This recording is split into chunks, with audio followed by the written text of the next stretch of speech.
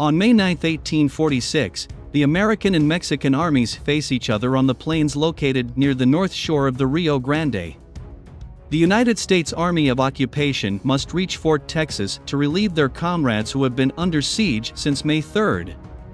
The opposing Mexican army is blocking the way. They have found a defensive position they consider impossible to breach.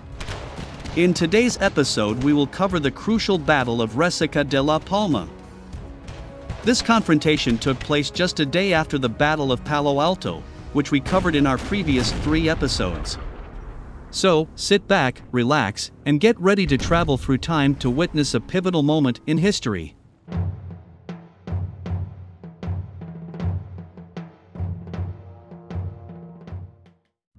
In March 1836, the citizens of the territory of Texas declared themselves independent from Mexico and formed the Republic of Texas.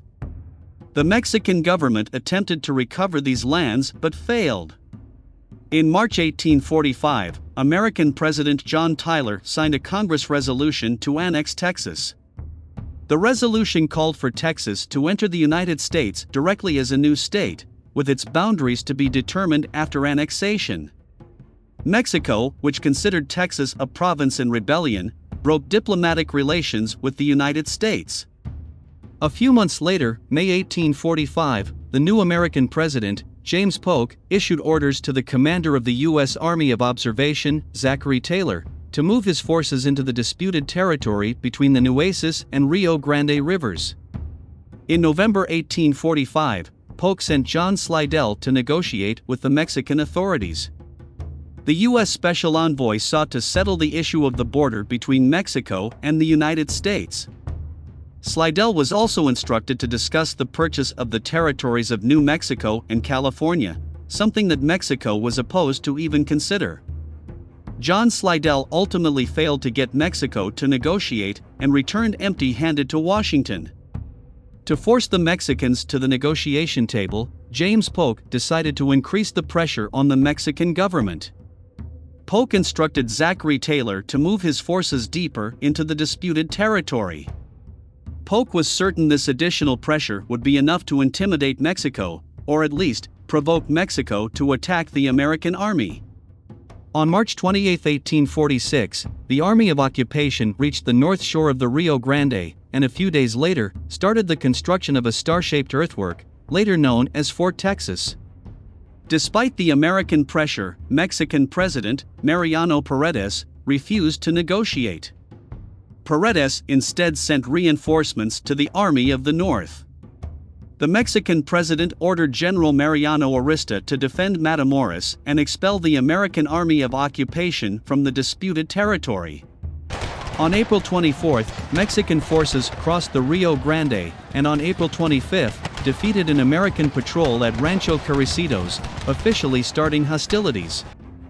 On May 1, 1846, General Taylor and most of the Army of Occupation departed Fort Texas towards Port Isabel.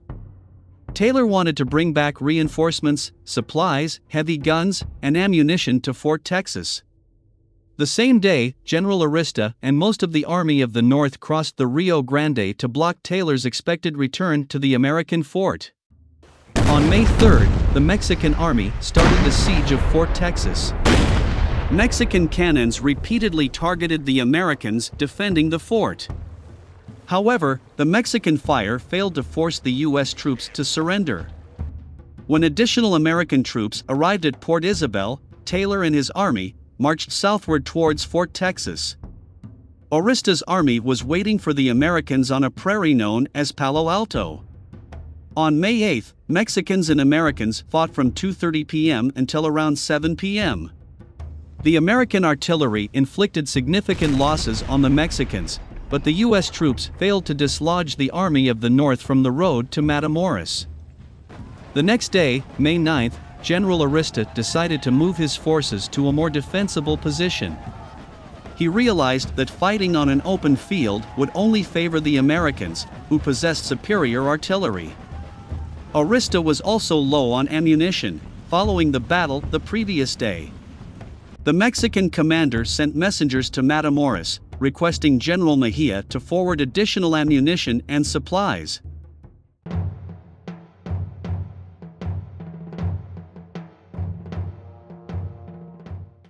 That morning, General Taylor chose not to pursue the Mexican army right away. He decided to leave the close to 300 supply wagons behind.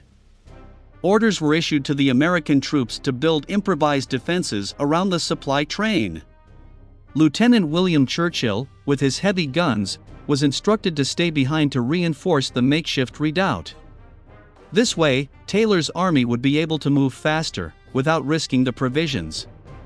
As these preparations got underway, Colonel Twiggs informed the American commander that many officers in the ranks opposed the idea of re-engaging the Mexicans.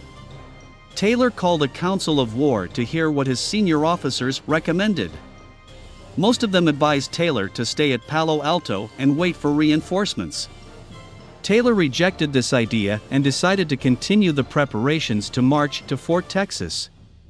At 7:30 a.m., the American army began their march towards the south, expecting to find Aristas' army hiding in the chaparral at the edge of the prairie.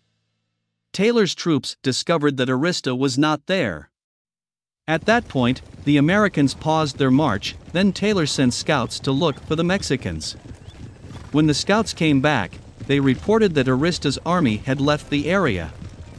At around 9 a.m., Taylor sent Captain George McCall to find the Mexican army. McCall's was in command of 4 light infantry companies supplemented by Captain Charles Ferguson Smith's company, Captain Walker with the Texas Rangers, and a small party of dragoons. McCall's force was around 220 men strong. After reaching the Jackass Prairie, McCall sent a messenger to inform Taylor that he had not located Aristas' army. The messenger reached Taylor at around noon, and the general finally ordered the bulk of his forces to move forward. They advanced the 3 miles separating Palo Alto from Jackass Prairie, where they met a small group of McCall's men. They informed Taylor that the captain and the majority of his men had gone further south, searching for Aristas' army. After resting for a short time, Taylor and his men continued forward, behind McCall's force. McCall found a Mexican soldier, who informed him that Arista had moved further south, but was not far from there. When McCall was about 150 yards from Resaca de la Palma, he came under Mexican artillery fire, which killed one of his men and wounded 2 others. This confirmed that Arista was positioned nearby, waiting for the Americans. McCall moved out of Mexican range and sent a messenger to inform Taylor of his findings.